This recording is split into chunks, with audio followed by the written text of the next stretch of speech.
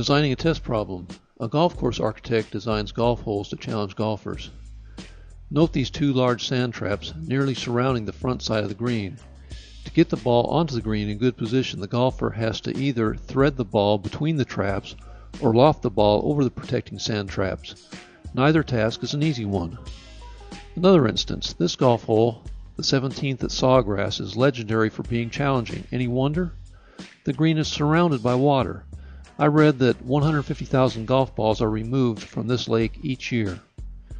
Metaphorically, the same things that go into a challenging golf hole apply to creating a challenging test problem, and those are elements that add to the degree of difficulty. I'm choosing to look at this problem today because it has a high degree of difficulty. If this were a golf hole, it would be one surrounded by sand traps and by water as well.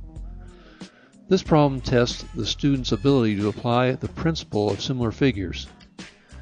A simple problem testing this concept might look something like this problem in red, one triangle transformed into another.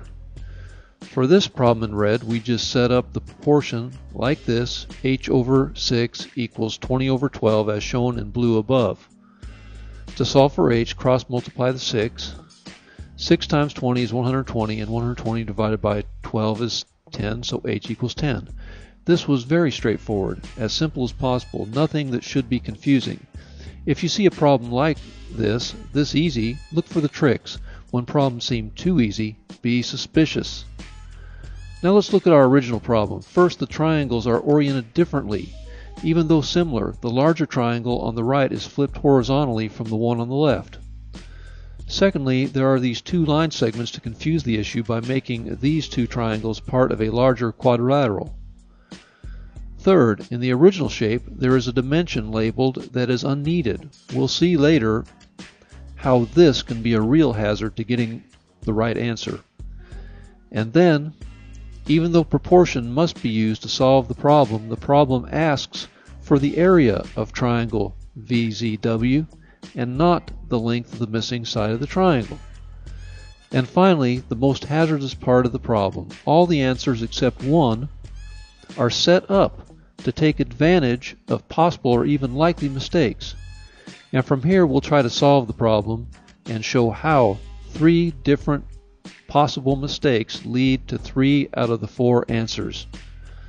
First, we'll set up the proportion. This left side of triangle VZW is an unknown that we'll call n. And here's the proportion. N is to 6.75 as 6 is to 4.5.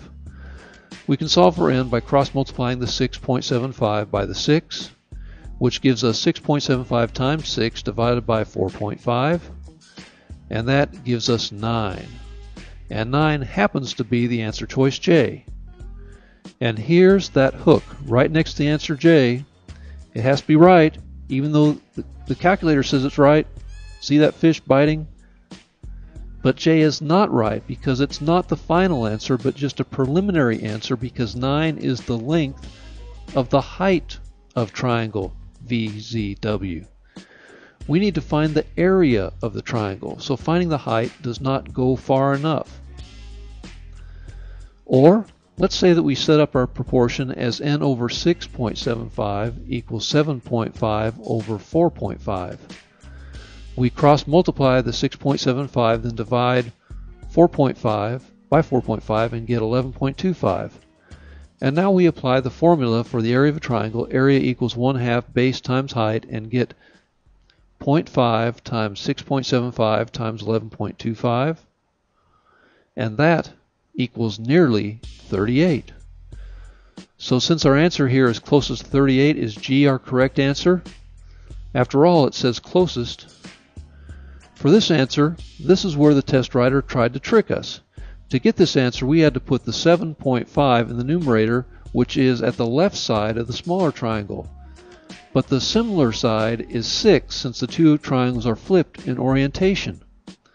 Therefore, G is also an incorrect answer based on a likely mistake. For our last likely incorrect answer, let's say that we got the right proportion set up and got 9 for n, or the height, as before. Now let's say we use that formula 1/2 base times height and forget to divide by 2. We get 60.75, which is closest to answer choice A. but I already gave it away. This one's wrong because we forgot to follow the formula for the area of a triangle, which is dividing the base times the height by 2. Now finally, for the correct way to do it, we get 30.375, and that finally is closest to answer H. And we circle it as our correct answer. Now let's ask ourselves the question, what did we learn from all the analysis of this problem? Consider that there is a seasoned professional test writer crafting his or her problem much like an expert golf course designer creates a challenging hole in golf. These test writers are experienced secondary math teachers, and in the state where I'm certified to teach secondary math, Texas, one of the areas tested to qualify as a teacher includes specific language, here underlined in blue, knows typical errors students make. Here's another type of problem where students commonly make mistakes and the test writers take full advantage of common mistakes to choose answers. This is what I call an expression equivalency problem. But unlike the hazards on the golf course, the hazards in a test problem may not be plainly visible or apparent. To give ourselves a better chance to be successful, we need to think like the test writer. Try to put yourself in a position of strength by figuring out where the test writer is trying to fool you or make things difficult for you. If you have enough time, check every answer. This has been Designing a Test Problem. Thanks for viewing.